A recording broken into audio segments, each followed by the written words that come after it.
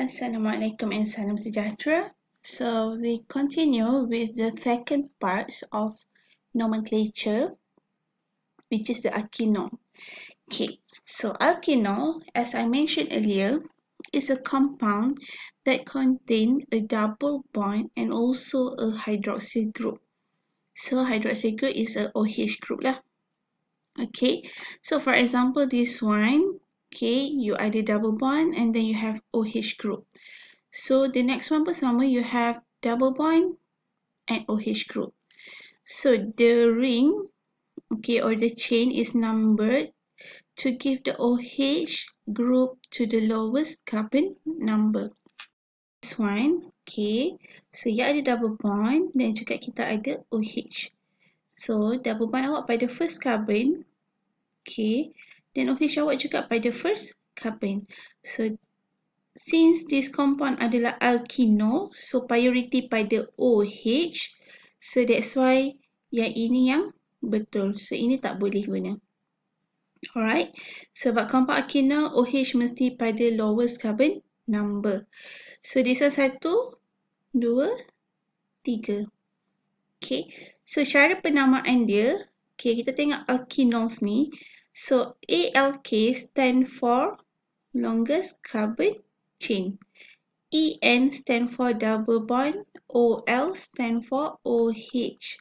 So, bila kita nak pecahkan dia, okay, so longest dia adalah 3, which is prop, okay. So, double bond pada carbon number 2, okay, number 2. So, you boleh letak in, okay, sebab dia double bond, and then OH pada carbon pertama. So, kita letak 1 OL. Pun boleh, kalau you nak tulis macam dekat atas ni pun tak ada masalah.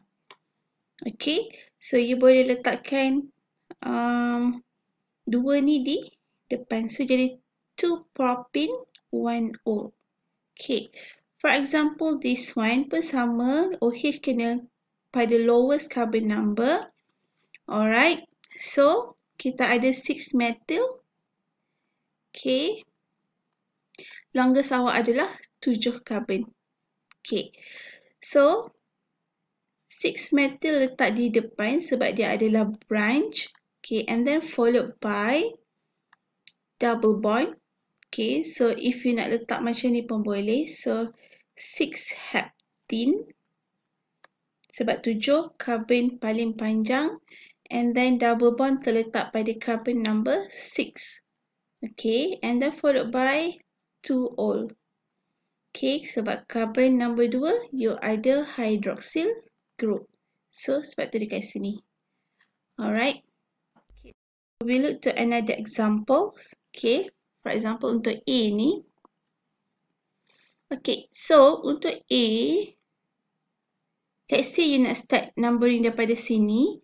So, kat sini ada 1, 2, 3, 4. Okay, so untuk first step, still juga you kena cari longest continuous carbon chain. So since yang ini simple structure, so kita tahu yang straight ni, okay, daripada sini ke sini ni, okay, this is you punya LCC. Okay, kalau dia ada banyak branch, you have to identify. You kena try tengok daripada atas ke bawah ke, okay, untuk identify the first one. Since yang ini simple structure, straight je, so kita boleh nampak yang straight ni adalah you punya longest carbon number. So, and then kita continue numbering 5, 6. Okay. So, maksudnya awak punya OH pada carbon number 4. Okay. Double bond carbon number 1. And then we try another options. Okay. So, you akan dapat double bond awak pada carbon number 5 and OH pada carbon number 3. So, meaning that yang atas ni lebih rendah. Okay, so kita kena pilih yang this one. Okay, so nak jadikan nama dia, there is no other branch. Okay, so double bond awak pada carbon number 5. So kita boleh letak 5. Okay, longest carbon number is 6. So 5 hexene. Okay, and then OH awak pada carbon number 3. So 3 ol. Nak letak S boleh, tak nak letak pun tak apa. Alright, so this is you punya last name. Okay, final name untuk this structure. Okay, so kita pergi ke B. So B pun sama. You boleh buat macam ni, 1, 2, 3, 4, 5 ataupun you nak buat 1, 2, 3, 4, 5. Okay, so obviously yang bawah lebih rendah, double bond pada carbon pertama, OH pada carbon kedua. Okay, kalau atas dia 4 dan 4. So dia jadi higher carbon number. So since there is no other branch, so kita boleh terus namakan this structure. You don't have to locate and name your branch. Okay, so double bond berada pada carbon pertama. So your longest carbon number is 5, so dia akan jadi pentene. Okay, tin without E dia mesti without E. Kat sini tak ada E. Kalau you habiskan dia as hexene, maksudnya dia cuma ada double bond. So you kena remove this E kalau dia adalah group alkenols. Kalau you confuse nak letak nama dia, you refer balik pada types of group. Kalau alkenols, dia tak ada E, no E. Tapi kalau alkene, you have the E. Okay, so refer balik pada nama group. So kita stop sampai huruf N. Okay, and then OH pada carbon number 2. And then seterusnya adalah OL. So nama dia adalah 1-pentene 2-ol. Alright. So next naming adalah for the cis and trans isomer. This one simple je. Dia mesti berada pada double bond. Okay. So this is you punya double bond. Ingat lagi geometrical isomer. That one is the requirement untuk membentuk cis dengan trans. Okay. So if you locate, okay, compound dia, okay, the identical compound dia is not at the same side. So ini kita namakan dia trans. Okay, for example, this one CH3, CH3 facing the same side, berada dua-dua di bawah ataupun berada dua-dua di bahagian atas. Same side So kita panggil dia cis. Kalau opposite side, kita panggil dia sebagai trans. Okay. So naming dia sama macam you naming double bond biasa, cumanya you kena tambah cis atau trans di depan. So kalau macam ni dalam bentuk geometrical structure of trans, so kita akan letak trans to butene. Okay, kenapa butene? 1, 2, 3, 4 carbon. Double bond berada pada carbon number 2. Okay, sebab tu jadi 2 butene. Okay, kenapa trans? Because the positions dia adalah dalam bentuk trans. Satu di bawah, satu di atas. Opposite directions. Okay, so for this one pun sama. Kenapa cis? Because of dia facing the same face. Okay, so kita panggil dia sebagai cis. Okay, so next for the cycloalkenes. Okay. As usual, your first rule is to obtain your longest continuous carbon chain that must contain your double bond. Okay, for the first example, okay, kita nampak kita ada cyclohexane and non-cyclic part, which is you punya cyclohexane is absence of double bond. So meaning that this is your branch. So the non-cyclic part ni yang akan jadi you punya parent chain because it contain your double bond. Okay, for the second example, okay, you ada cyclohexadiene, okay, and then dia punya total carbon number for cyclic is 6 carbon. Okay, as you compare dengan you punya branches, okay, cyclic structure you ada carbon number yang lebih tinggi, and then it contain your double bond. So meaning that yang ini cyclic is your parent. Okay, for this one, non-cyclic is parent chain. Okay, so maksudnya dekat sini lah you punya parent chain kuasa 4 yang ini. Okay, untuk this one, parent chain awak yang dalam cyclic sahaja. Ingat non-cyclic dengan cyclic structure tak boleh bergabung jadi parent chain. Dia kena diasingkan. Okay, cannot combine. Okay, so second rule is numbering. Okay, untuk cyclic structure ni numbering dia a bit special sikit. Okay, depends on the situations. Alright. Okay, so the first syarat dia adalah double bond, okay, must be between C1 and C2. Okay, so meaning that for this example, okay, the first one, okay, it could be as in diagram 1, 2, or it could be this one 1, 2 in green color. Alright, it could be. So as long as syarat dia adalah double bond mesti carbon 1 dan 2. Next syarat is that if you have substituents ataupun branch lah, okay, at the double bond, okay, like this example, okay, you ada branch pada double bond awak. This is your branch, isopropyl branch.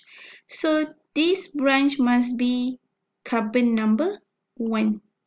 Okay, so sebab tu yang 1, 2 dalam kali hijau ni dia adalah salah. Okay, kenapa? Sebab kalau ada branch pada double bond, that carbon must be first carbon. And then ingat balik syarat pertama, dia mesti carbon 1 dan carbon 2 pada double bond. So that's why kita kena numbering dia secara clockwise, ke atas. Alright, so that one is the conditions untuk numbering dalam cycloalkene. Okay. Kita pergi ke second example yang warna purple ni. Okay, syarat pertama tetap. Okay, tapi syarat kedua dia tak sama macam yang colour pink ni. Okay, kenapa? Sebab yang ini hanya ada 1 double bond. The second example you have 2 double bond.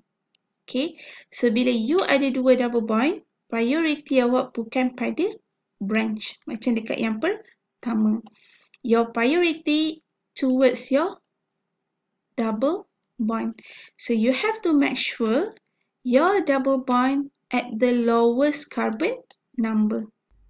So you boleh juga, okay, try to number this ring macam ni. Okay, colour hijau ni. Okay. So first syarat dia tetap fulfill sebab carbon awak between 1 dan 2. Kalau you ikut yang diagram ni pun memang dia pada 1 dan 2. So first syarat dia fulfill. Cumanya kalau ikut yang kali hijau ni, you akan dapat higher carbon number pada branch. Okay. So kalau ikut hijau pun, you still akan dapat awak punya double bond carbon number dia sama dengan diagram. Okay, 1 dan 3. Yang hijau pun 1 dan 3. So that's why kita kena gunakan branch as your indicator. Okay, sebab double bond dia pada carbon yang sama. So kalau hijau ni you dapat 2, 4 dan 6. 2, 4, 6.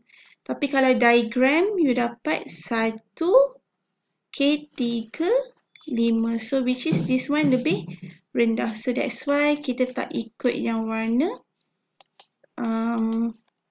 hijau ni. Sebab tu hijau ni salah. Okay, kita ikut yang diagram punya. Alright, so you boleh tengok juga contoh dekat bawah ni. Okay, there is several examples. Okay, for example yang ini, kenapa kita letak this one carbon pertama? Sebab pada double bond ada branch. So syarat dia double bond mesti carbon 1 dan carbon 2. And then if you ada branch pada double bond, carbon tu mesti jadi carbon pertama. So that's why this numbering betul. Same goes to this one. You ada double bond and then one of your double bond ada branch. So this one mesti jadi carbon pertama. And then followed by carbon kedua, 3, 4, 5 dan seterusnya. Okay. So for this one, okay, kenapa ada double bond pada branch tapi jadi carbon kedua? Okay, why? Because you have another double bond. So first syarat you kena make sure ada double bond yang antara carbon 1 dan 2. Okay. And then juga you kena make sure double bond yang seterusnya pun berada pada lowest carbon number. So that's why kita tak letak dekat yang ada branch ni as the first carbon.